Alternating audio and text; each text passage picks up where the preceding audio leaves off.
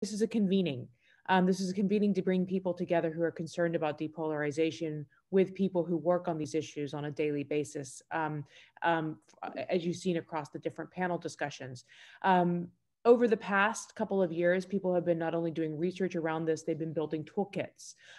They've been putting together resources so that it reaches local communities who are wanting to do this work on the local level. And for example, like Neelan's group has a monitor that goes out once a week that lets you know about the different both organizations that are doing peace-related work and some of the hotspots around the country. And so one of the first things we wanted to do here was to make the feedback loop better and stronger and open it up. And that was the first step. Like, we're all about the steps that we take, and to see then where we were in terms of the level of interest here. And it sounds like there's a lot of interest.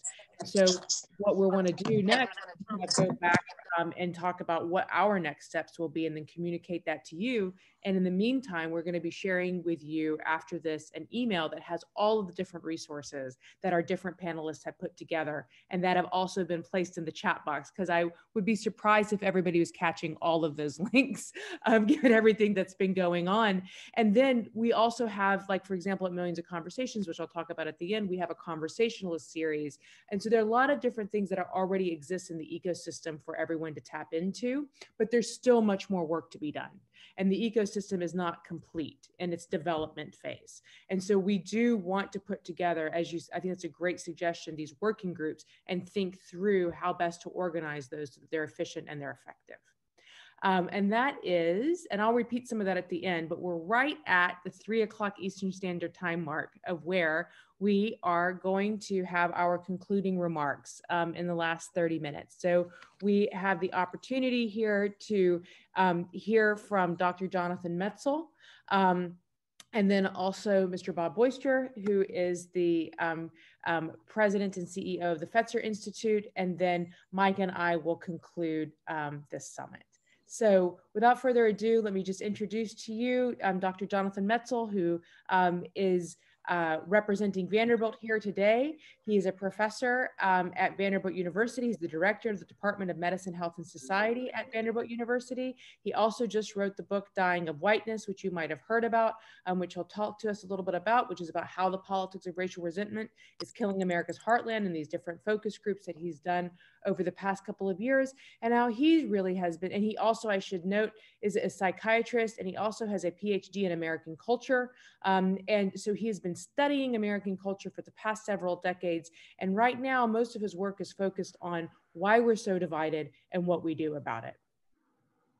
Well, thank you so much. It's been such a great day. I've been in the back just furiously writing down notes and everything. So I'm glad you're going to put the chat out, because there were so many incredible ideas. And as you'll see, so many interlinks between things that everybody is working on. My work, which I'll tell you about over the next 10 minutes, really looks at how it's kind of getting back to some of the themes that we heard about earlier this morning, how racial scripts, and for me, particularly narratives of kind of white racial resentment, this kind of concern about undeserving immigrants and minorities, and this kind of white racial anxiety really flares up at times when we should all be working together, but instead we tend to divide each other. And really how, in my argument, you really have to understand how race functions in the United States in order to address those moments. Now, we certainly have had a number of moments where you could think that it kind of the traditional moment is kind of crisis, then come together for resolution. And we've had that so often recently. I mean, certainly the election felt like a particular kind of denouement. And it's kind of like, okay, look, we went over to the abyss and then we came together and let's start building back together. But instead it became a moment of more polarization. And I just had a piece come out, I just posted in the chat about how instead of creating a kind of unity of now we can all work together, it became a moment that engendered particular forms of a particular form of white anxiety that we're seeing to continue. But it's not the only one we've seen over the course of the past couple of months. Certainly in a different planet, on a different universe, if the leader of your country living in the safest house in the country has the coronavirus, you would think, man, if he can get it, everybody else can. Let's all come together. And this should be a wake-up call. But instead, that was a moment that became a polarization of the virus itself. Early on in the pandemic, There was this moment where it was pretty clear that there was going to be not just a medical crisis, but also an economic crisis. And at that point too, we should have all said, let's all come together and give everybody healthcare and some kind of wage to get everybody through this together. But instead, it became a moment where we fell back on old time polarizing politics. Certainly the protests this summer could have been a moment where we said Americans are suffering and people need to be taken care of and we need to do better and build infrastructures and equity and safety for people. But instead, it again became this moment of polarization. And for me, really, that's the story of my work, is how at moments of crisis, we need trust in institutions and infrastructures that work the best for everyone. And instead, what we've seen is an erosion in those particular institutions. And there are a lot of different reasons why that's happened. Many great narratives that have come out of the conversations today about how that has broken down, that kind of governance and trust and sense of national unity. But for me, it often comes back to this kind of racial tensions about what Du Bois called kind of the unresolved conflicts of the color line in the United States, and the ways in which these racial and racializing wounds have never really fully been addressed, and it creates this kind of racializing tension. Now, I'm somebody I grew up in Kansas City, Missouri, and I've seen us do a lot better. There were a lot of problems in the Kansas City that I grew up in, but there were all these common community structures.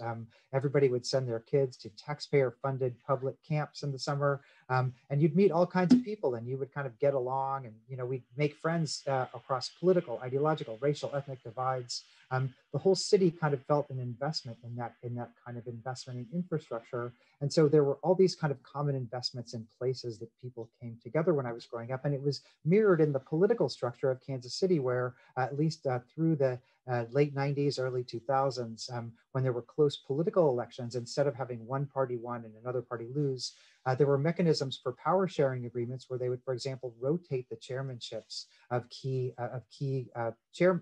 committees so that everybody got their say in a representative democracy. And unfortunately, what I saw happen in Kansas City, my parents still live there, is the rise of this kind of aggrieved politics that basically said, I'm not paying tax into communal structures, also linked to hyper militarization and guns, which made community structures unsafe. And it really upended all of these common structures. And that's kind of the framework that I take with my work in Dying of Whiteness. In Dying of Whiteness, I go to Tennessee around the time that the Affordable Care Act is coming out. Now, this is an important time because Tennessee is having worse and worse and worse health outcomes about everything you can think of. There was a collapse of a program called TennCare. And as that was happening, the state had worse cardiovascular disease, worse diabetes, worse obesity, worse infant mortality. And as that was happening, all of a sudden down the pike, there's a public health crisis at the time. And along the way comes the Affordable Care Act, which for me was almost the precursor to the pandemic moment. And my colleagues and I did research around 2011, 12, 13 about the Affordable Care Act. And the Affordable Care Act had a lot of promise for a place like Tennessee because it was promising prevention, public health. It was offering consumer protections. Even in its first iteration, it was basically solving this crisis that Tennessee was having. It was giving the exact answer. Now, of course, there were a lot of problems with it, but we went around and we just did focus groups with people around the Affordable Care Act and looked at higher income men, middle income men, and lower income men. I'm going to tell you about just real quickly. And we'd say, how do you guys feel about this? Basically, you're going to get free healthcare from this program. And initially, maybe for the first 3 or 4 months, everybody was on board. They would say, this is awesome. I've never had healthcare before. I'm really excited about this. This sounds fantastic. But then there were these racializing scripts that played out, just like what we've seen with with masks and with the pandemic itself about, oh no, it's just big government overreach. And it really played out along racial lines. When we would ask African-American men who benefits from healthcare reform, again and again, these men would say, and these were medically ill, poor Black men, would say, I think everybody benefits from getting healthcare reform, everyone as a society, because we all do by having people insured. These are the kind of answers we would get from Black men, and they were remarkable answers because when you're building a national healthcare system, those are the kind of answers you want people to give, like the more the merrier, let's bring everybody on board. But when we would talk to white men, we would say, who benefits from healthcare reform? And these really, really medically ill men would basically say, yeah, I'm sick. Yeah, I need some healthcare, but I'm not going to sign up for a program, even if it's going to save my life, literally save my life, because as this one gentleman said, ain't no way I want my tax dollars helping Mexicans or welfare queens. We heard that kind of story over and over and over again, that even though this program might benefit me, I'm not going to go to a program that's going to be gamed by undeserving racial others. And that really is the story of the work I do, how these unsolved, unaddressed racial narratives in the United States really cause death. I mean, the men I spoke with, particularly the white men, many of them actually did pass away over the 3 years of the research of chronic untreated medical illness that would have been much better had they signed up for the Affordable Care Act, which they refused to do. And so the story of the book really is one about how these men were dying of two things. On one hand, they were dying of untreated chronic medical illness, and they were also dying of an ideology, this idea that there were privileges that were due to them as white Americans.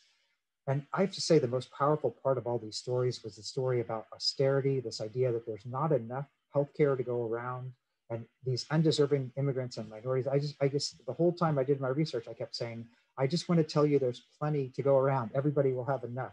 But this idea that we're being gamed by the system. And it led to these outcomes where not just these men, but the entire state refused to expand Medicaid. And it led to these horrific outcomes. And for people who know the book, of course, this narrative had horrific implications for minoritized communities who didn't get insured.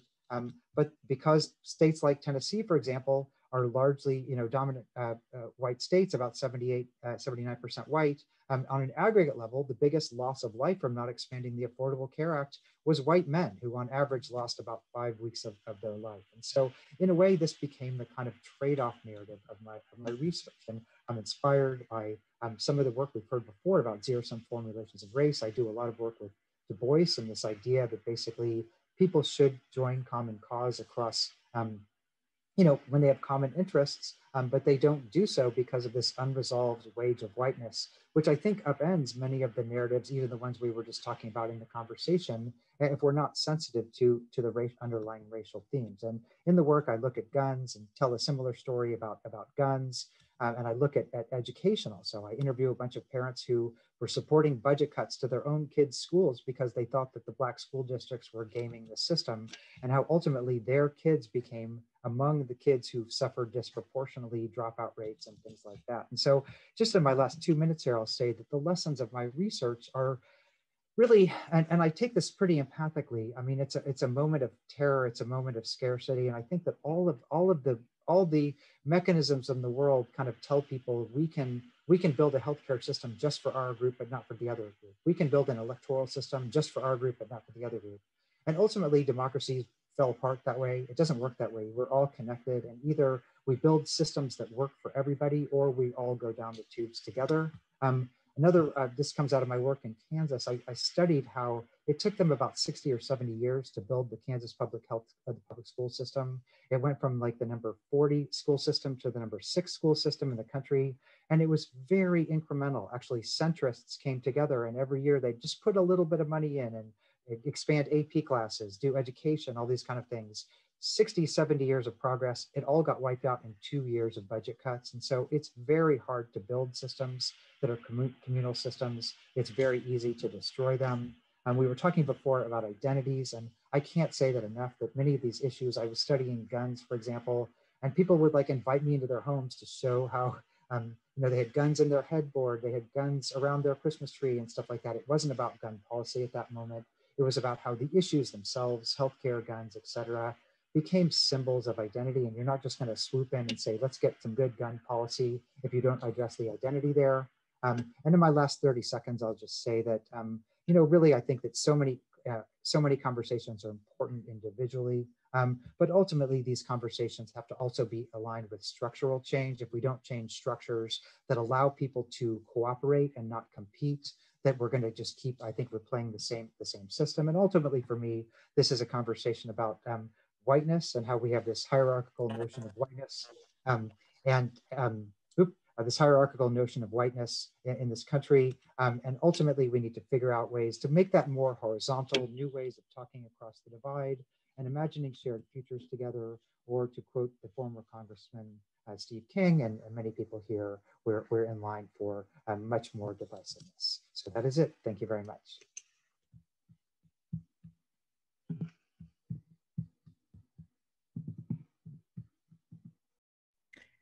Thank you so much, Jonathan. And now we have Mr. Bob Boisture, who is the president and CEO of the Fetzer Institute. Bob, are you with us? Yes, I am. Great. Thank you so much. Great.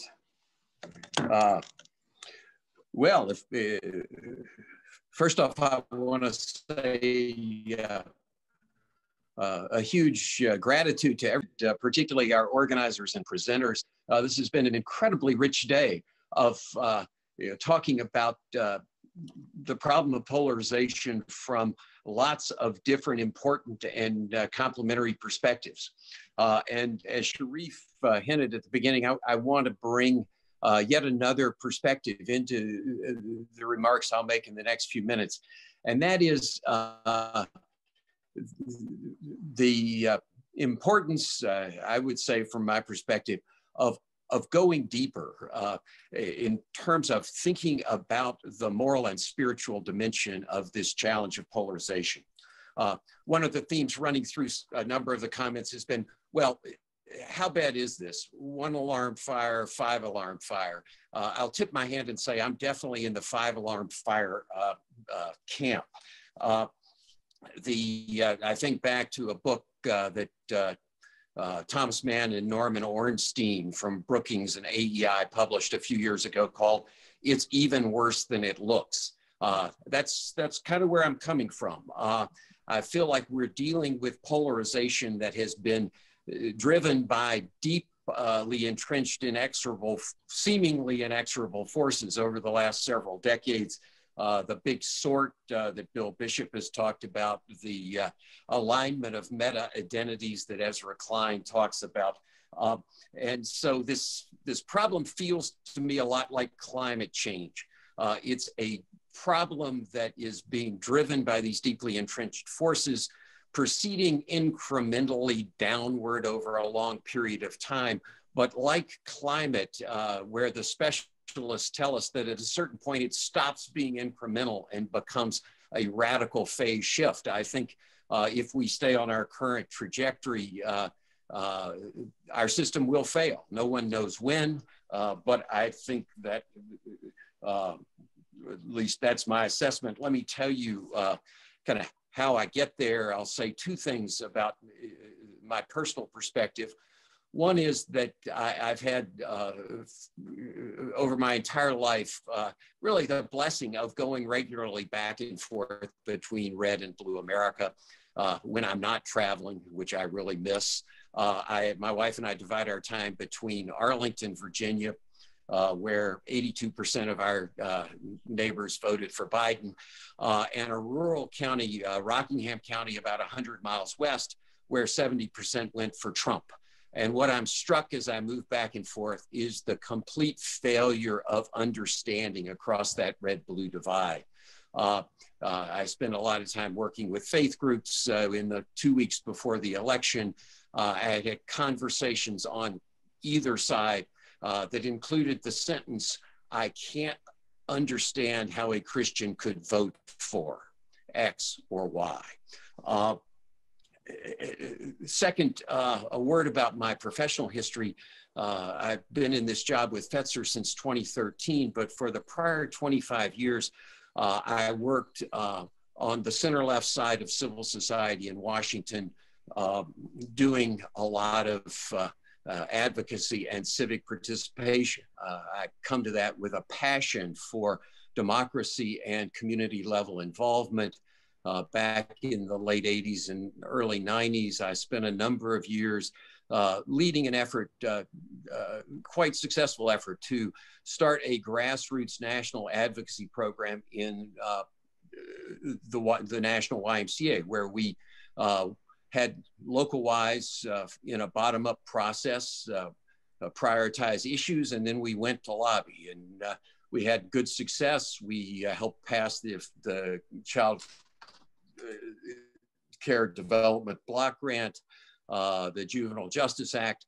But the longer I stayed at that work through the 90s and this new millennium, my lived experience was the breakdown of our capacity for common action. both sides got better and better at mobilizing their teams, galvanizing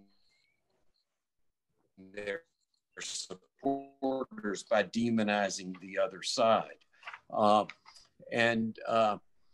We see where that has led. And I think it's a long-term phenomenon being driven by deeply entrenched forces across our higher education, civil society, pretty much every major sector.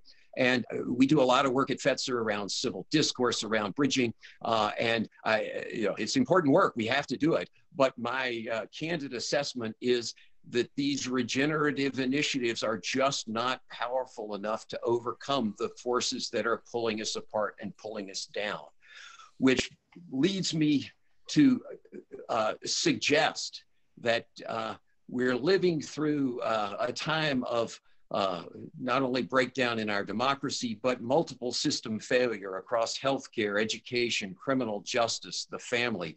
Now, think about your computer. If you woke up one morning and Word and Outlook and Excel and Google were all not working, you could say, okay, well, it was bad luck. They all developed independent bugs at the same time.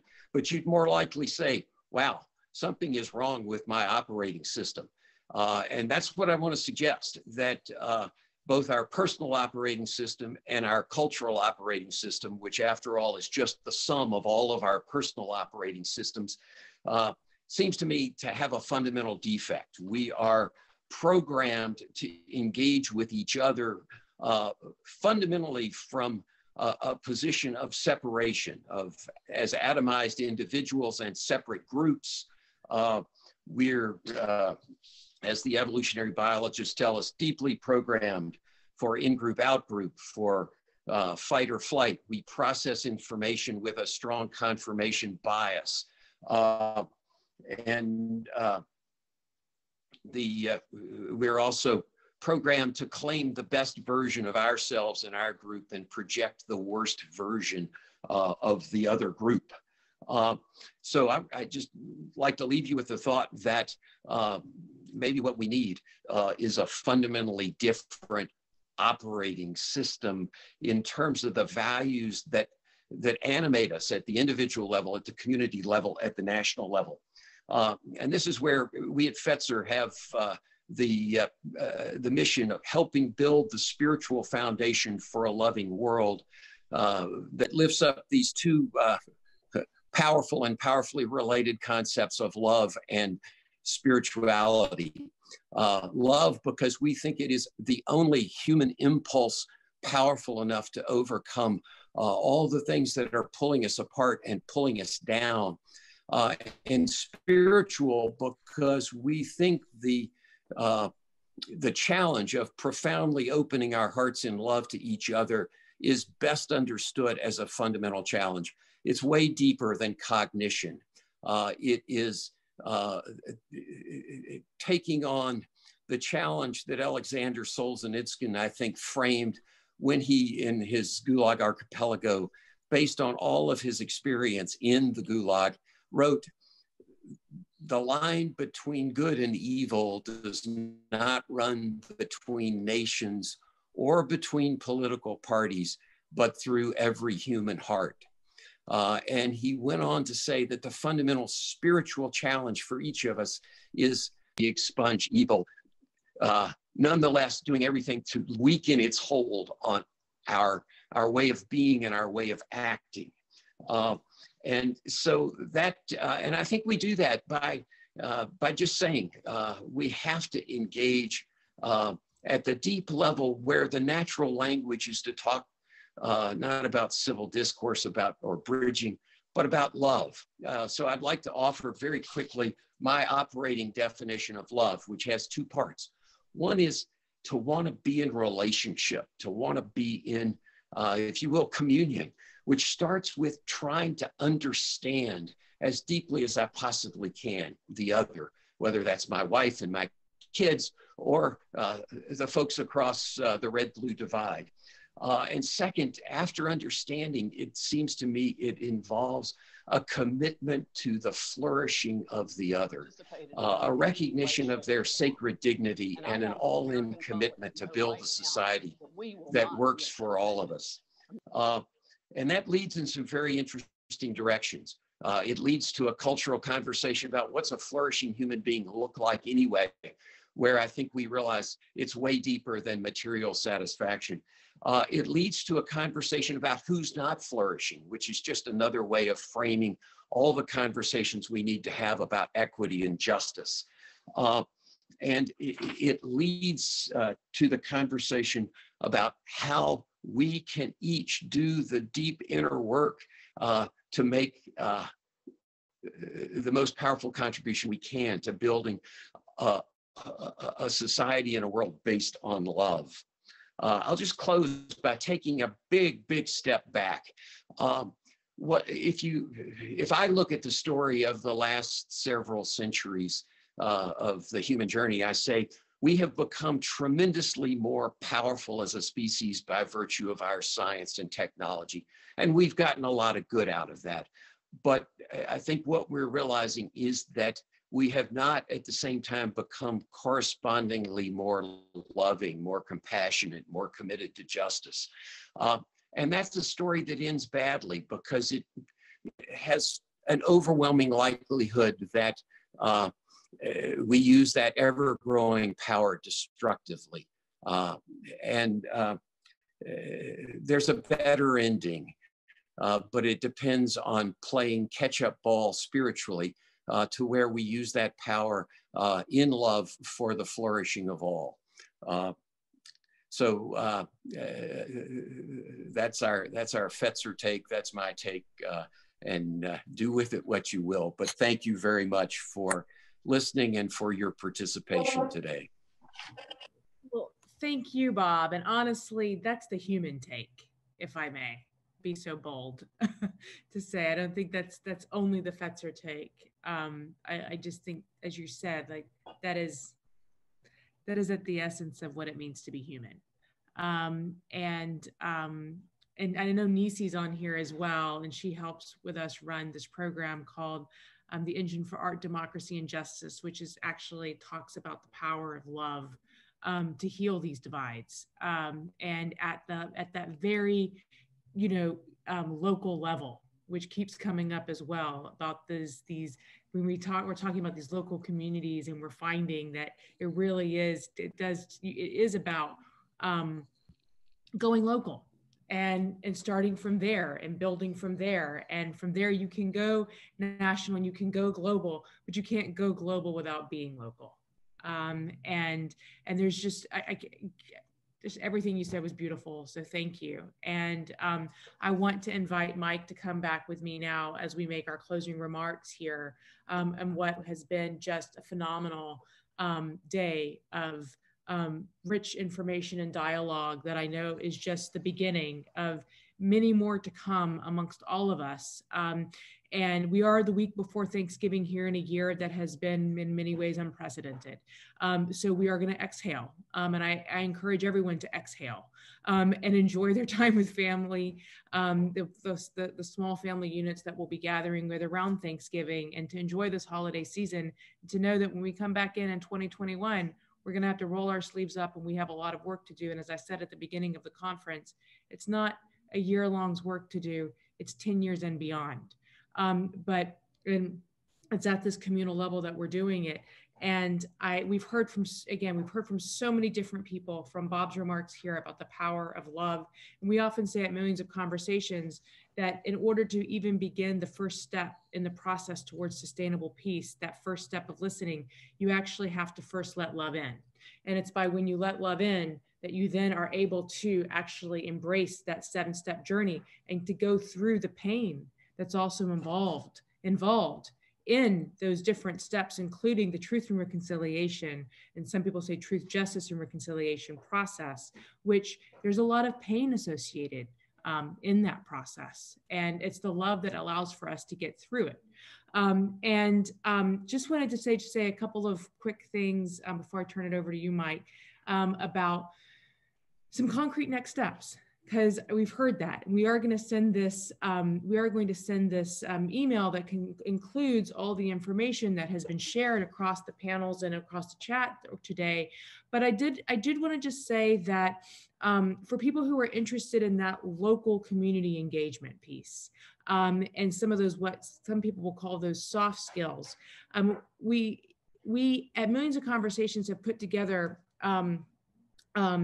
this approach on making videos that are 30 seconds to 1 minute long, that reach people that are not necessarily in your echo chamber, and coming across the digital waves to do that.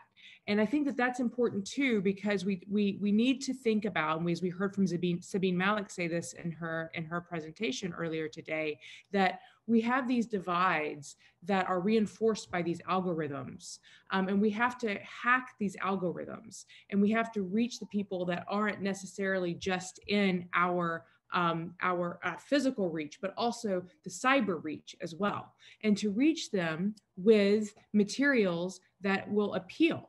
And that's the message and the messengers are so important there. So I just wanted to say that there is a methodology behind this that we've been studying and we've done focus groups around, that can help us think about how do we connect and communicate with each other to humanize each other. And I know that that's not the answer to all of it, but you do have to start somewhere if you do want to share a future together. And if you do want to address depolarization, and that is the goal, this is the place to start. I also wanted to talk about just really quickly in terms of like action items here, because I know some people are action oriented, like what's my exact next step? I really encourage everybody to take the pledge to listen. It is this first step in the process. And by committing to that, you're opting in to this community, at which Sharif also talked about.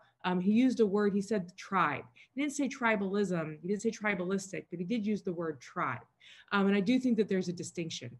And I then just also finally wanted to say, we do have something called a conversationalist series. And it's about how we model these conversations that we're talking about, some of these difficult conversations that we're talking about. And how do you have like a discussion guide that helps for you to begin to do this in your own communities. But that's just one of many, many different things that people can tap into. And I know that some people have asked us about working groups. We have a committee that has organized this summit. We'll go back. We're going to have we're going to have a debriefing session, and we will talk about what these exact next steps from the summit look like and share those with you. Mike, over to you. Okay. All right. Well, I won't be very long. We are a tiny bit over time. I just wanted to wrap up with a couple of closing reflections. First of all, we've had several hundred people who have been touched in some way by the content today, coming in and out. I think there's been some a la carte selection, and that has been, I think, to the ultimate end that we wanted, which was this is a capacity building event. This was really meant to equip people who come in contact with anything that we were doing today with more resources, knowledge, ideas, connections than they may have had before. That's apart from what Samar is talking about, which are next steps, the resources that we'll send out after this. I was personally very struck by the span that we had between the macro and the micro. There was very powerful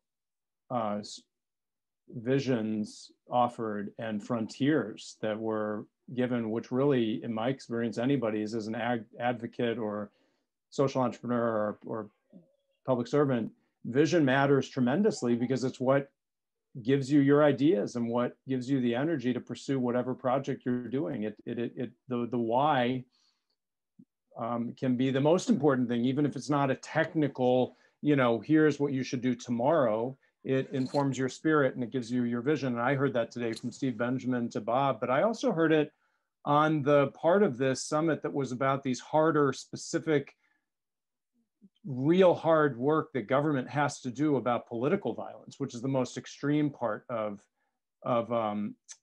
polarization. So there really was a span today from the discussion of the hard part and the soft part, and I think that it was very fitting to end up and very powerful with Bob's remarks. there were just a few, I charted out just a few highlights. I thought Shamil's remarks about the lessons that have been drawn from 3 dozen countries where what's happening in the United States is not unique. It is part of, there are ways of systematically understanding this kind of breakdown and practices for bridging through it. I thought that Bernadette's ideas of flipping a narrative and approaching with empathy somebody on the other side of a divide, and rearranging the energy around attention were fascinating. I thought that Rachel Kleinfeld's research and her focus on like, look, when officials in charge of the administration of elections are starting to feel personally frightened, that's a tipping point, and that's a red flag of systemic failure, and that's happening right now. There were so many other examples that came up during the day, and I just want to end by saying this is a beginning as well as an end of this one day that we wanted to put together.